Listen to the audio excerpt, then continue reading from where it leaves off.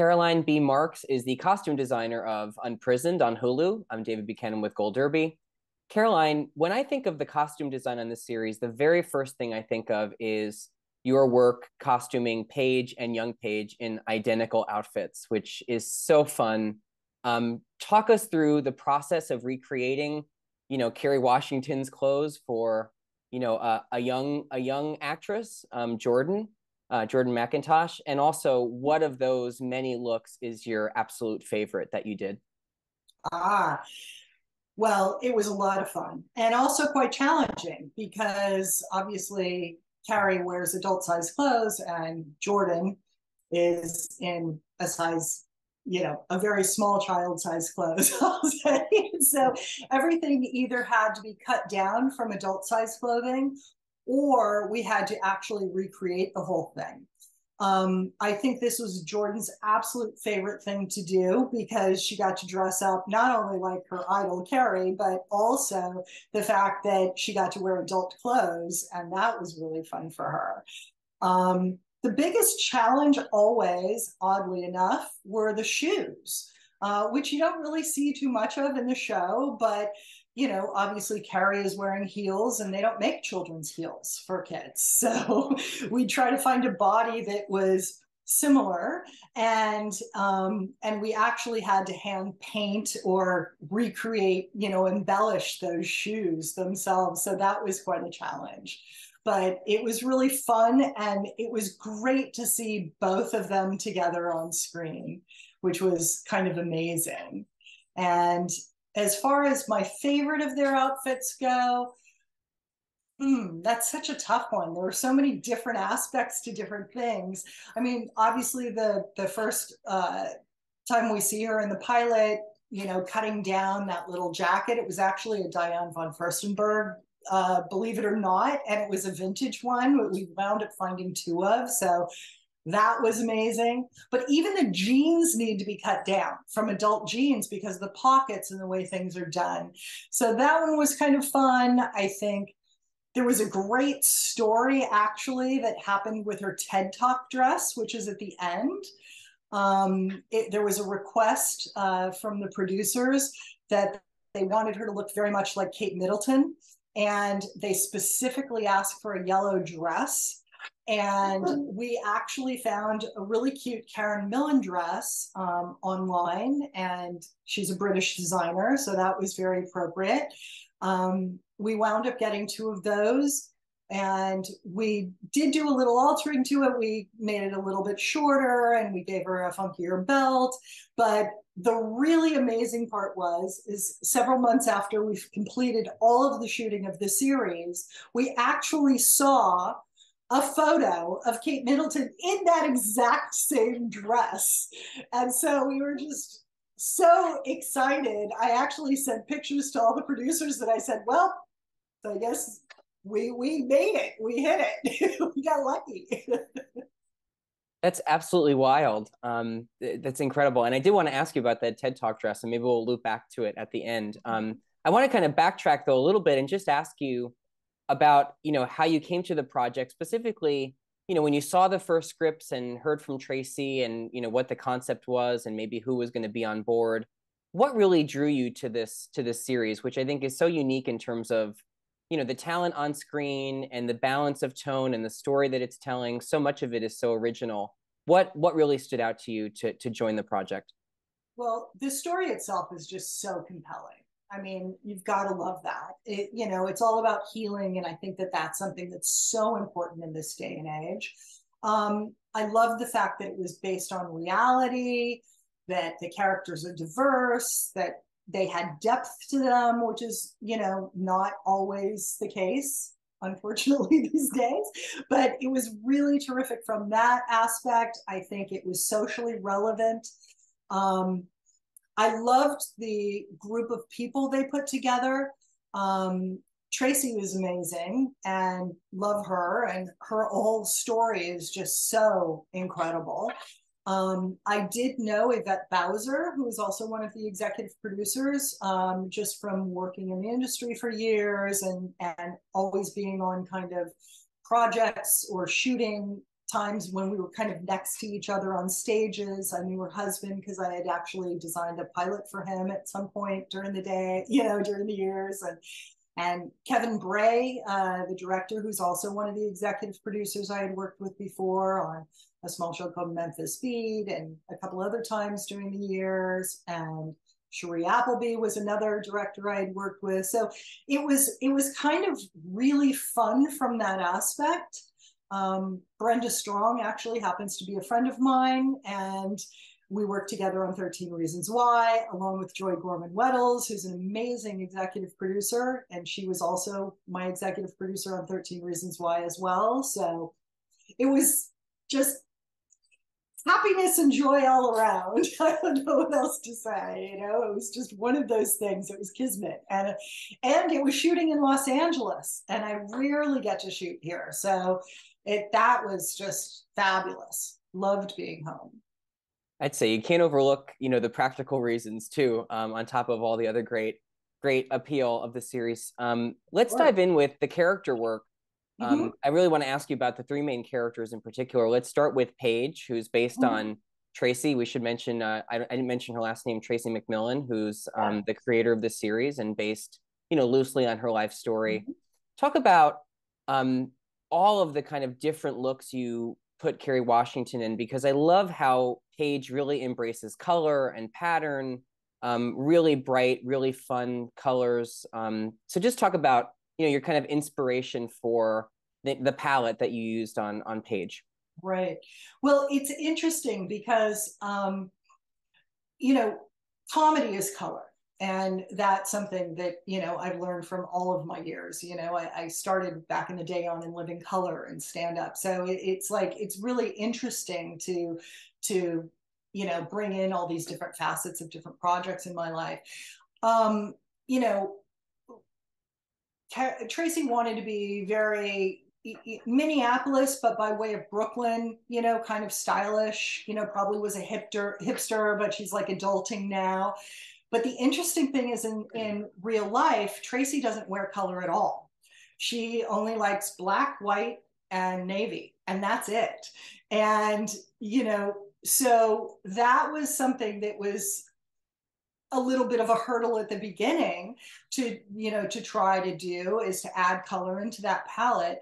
But that was something that Kerry really embraces, and she loves color. So, it was a really wonderful collaboration. We had great discussions about all these things and how we eventually got to these points, which was really kind of fun.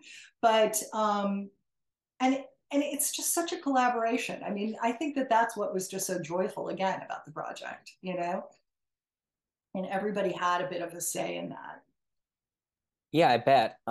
Let's talk about Edwin too, Paige's father on the series, played by Delroy Lindo. Two questions on him. One is about a scene in the premiere, which I love, which is him going to his old girlfriend Nadine's house and kind of going through his old clothes, after 17 years in prison. And he finds this old, really wonderful jacket, and he's looking for his rings. Talk about picking the looks for that scene, because I really feel like it gives us a glimpse into who Edwin was prior to his incarceration. So talk about, the conversations you had about, what should that look be for the pre-prison Edwin. Right. Well, it was interesting. Obviously, Edwin is based on Tracy's father, and she was generous enough to share many photographs of him. And he was always very dapper and very stylish, and always was impeccable in the way he dressed. However, in this particular case, it was, all of his clothes were from 2004. So, it was really kind of fun to delve into that. And we chose, we put creases in his jeans, and the leather jacket that he wore was definitely like a 2004. I mean, we did a lot of research into, a lot of cool guys at the time. Like, it was puffy at the time, not like Sean Combs or whatever. So it was interesting how we found all these different looks. And even the fur coat, these were things that were actually scripted, those two particular pieces. But the jewelry and things came in also. A lot of those were things that Delroy actually had a hand in. He really wanted a dangly earring on, his left ear. And he definitely wanted, rings of a certain stature and weight. And so those were things that came into it. And it definitely is a big hit from the past. However, obviously, as he melds into society and, discovers iPhones and he discovers, all kinds of things, as he's going through Starbucks, it was fun. But Finn had a great influence and really gave an arc to his character as they start bonding. And Delroy started out in a lot of Stacey Adams and shoes and things that were just really hip and stylish that you would wear with jeans. But as time progresses, you'll see him starting to wear, like, trading those in for Pumas and, Puma sneakers and things like that, which kind of updated everything. And at the same token, kept true. We still kept the creases in his jeans and things like that. So it was kind of a mix of the new and the old looks that we had finally in the show. Well, that's exactly what I wanted to ask you next, which is about Finn, because I feel like as you're describing his influence on Edwin, we also see kind of Edwin's influence on opening Finn up. Like in the early episodes, there's a lot of layering and kind of muted color. And I don't know if this is just me reading into it, but he does seem to kind of embrace more color, as the season progresses. So just talk about exploring the character of Finn through what he's wearing and the influence, his grandfather is having on him. Sure. Well, you are correct. And there was more color and things like that as time progressed. I think that you'll see more color in the series in general as time progresses, which is all done very, very subtly. So it's not something that anybody's really, paying attention to, but it definitely, there's a feeling that you get.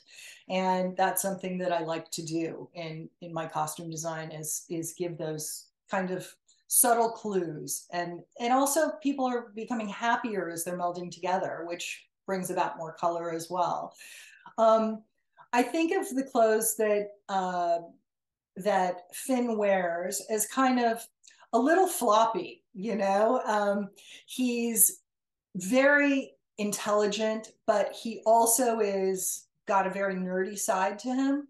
And I had talked to him quite a bit about his character, and I wanted to bring a little bit of anime and manga into his, like, t-shirt designs and things like that. And Fally, the actor, absolutely loved it because he's very into that himself.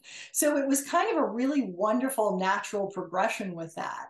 And I think that, as Edwin takes on more of his style of clothes, Finn's character also embraces just, I think, more of himself. He becomes more of a whole person. He's in search, I think, for this. And so he grows up a little bit as the time goes on with both color and also just the style.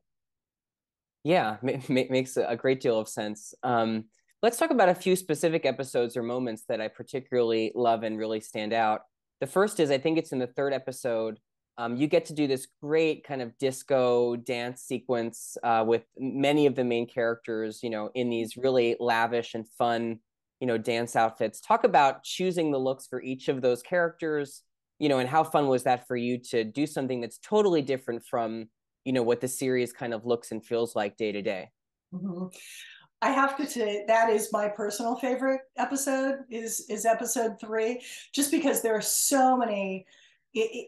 It's just so diverse in the whole thing. I mean, starting out in the coffee shop with a tete-a-tete with Nadine and Paige, and then you see little Paige in the matching, white lace tops, and then going off to church, so you get to see a little bit more of a formal feel, and then having it meld into, the Sunday dinner and the disco was so much fun. I mean, we definitely played a little homage to Saturday Night Fever with Edwin's costume and the white suit, the black shirt, and the whole thing, a little of this.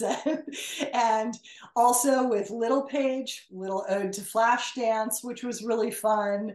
And, but having everything, cutting everything down, believe it or not, we added the butterfly transfer onto her sweatshirt, things to make it look a little more kiddishy, but, still in the headband and everything. That was really fun. But Carrie's, silver disco dress, the one sleeved was just, that was something. It took us forever to find, I have to say. But it was that, I love that. That to me was a very spectacular moment.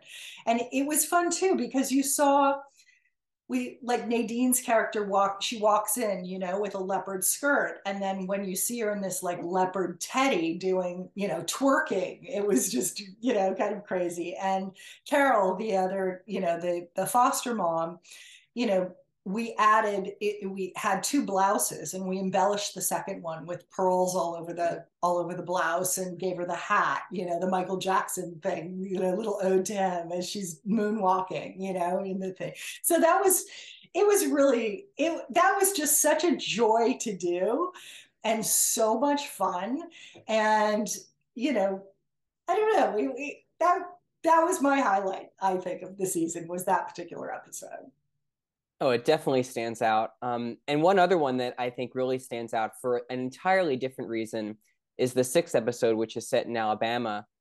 Such a beautiful, great episode. And you get to do some, they're just small flashbacks, but some period work, looking at Edwin's childhood. Just talk about, doing the research on how you should dress those children and dress Edwin's mother. And giving a real kind of period authenticity to those moments, which are so important to understanding the character. Yes. And, it took place like in the 50s, and we did do a lot of research into that. I spend a lot of time personally down in New Orleans and in the South. I happen to have a place there, and I shoot there a lot. I did Your Honor down there. I've done all kinds of series down there. So it's something that I see a lot. And, it definitely, especially this was supposed to take place a little bit more in the country. And so things were a little bit more generic, although they were more bedclothes than anything else, because she was taken in the middle of the night. Believe it or not, the sheriffs were actually kind of a little bit more difficult to research, because it is a small town, and you have to get the period right and the patches right and everything else. So I mean, there were just like different things in that realm that we found, and we wound up, and some were supposed to be, they were supposed to be more in plain clothes, not in uniforms and things like that. So that was kind of an interesting little road to follow, but that was a stunning one. And I loved Carrie's outfit in that particular one, the overalls and things that she wore. I thought that was really kind of fun. Edwin's hat too, I loved. Caroline B. Marx, congratulations on Unprisoned. Thank you so much for talking to Gold Derby today. Thank you. It was really wonderful. Have a wonderful day.